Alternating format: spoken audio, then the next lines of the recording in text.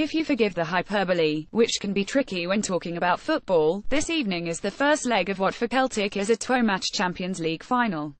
Should Brendan Rodgers' players manage to win here against Anderlecht in Brussels, most would have them as the serious favourites to get through to the Europa League knockout matches as the third-placed team behind Bayern Munich and Paris Saint-Germain, although it was interesting to hear the Celtic manager adamantly refusing to believe a point could not be taken from such European royalty over the course. However, that is for later. All that matters here and now is Celtic avoid defeat. Rodgers would take a draw, albeit victory would show how far this side have come in 15 months. Martin O'Neill did not manage to win a Champions League game away from Celtic Park.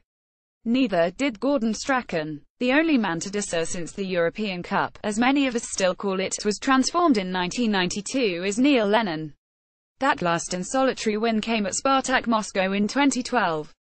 Celtic drew away against Borussia Mönchengladbach and Manchester City last season, 2 games they could have won it must be said, and the question now is does this Rodgers team have it in them to do where so many previous teams filled with great players failed? You can take it 2 ways, said the Northern Irishman. You can either embrace it and look forward to the challenge of it, or not. For us, the mentality we try to create is to look to be defensively strong and play the game we play at home when we are away from home. Of course, you know you are going to have to show moments of resilience to cope with other pressures away from home, especially at this level. But in the main, we look forward to trying to play our game.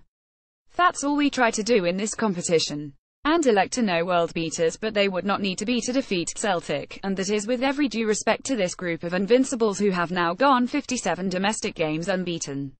PSG and Bayern are in a different universe, the Belgians are not. They may have suffered their worst start to the domestic season since 1998, but who in the right mind would rule out the best team in Belgium beating the best from Scotland in a football sense? There are some fantastic players in Belgium, said Rodgers. You only need to look at the era they are in now. With a population of around 10 meters, the players they produce are very, very good. If you look at the other champions we have played, Astana were a good side. Rosenborg beat Ajax, who were the Europa League finalists last season. Anderlecht reached the quarter-finals of the Europa League, so they are still a very tough opponent. They are no mugs, they are a good side with a good history. They haven't started the season as they would have wanted, but the Champions League is a great motivating factor for them to kick on. So, is it the case that these 2 games with Anderlecht are Celtic's only chance of third place? It would appear so from the outside, but Rodgers, as you would expect and also hope, is not ruling out a win in Paris or taking something from either match with Munich. Listen, you go into those games believing you can get a result, said the Celtic manager. But it's logical, really, that if PSG bring their A game and we bring our A game, then PSG win. That's simple, and that's not killing a dream or bursting any sort of bubble. I'm a realist, you know. But we will always look to plan to win. And hopefully over the coming seasons we can do that. We want the name of Celtic, and the representation of Scotland to go as far as we possibly can.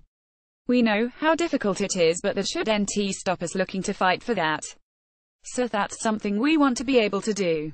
If we can carry the team and carry the club into those latter stages, then, of course, there are many benefits from that. Rodgers returned to the theme of Celtic going at Anderlecht tonight rather than sitting back, keeping things tight and hoping something happens in front of their goal. Apart from anything else, Celtic are not particularly good at such defensive tactics.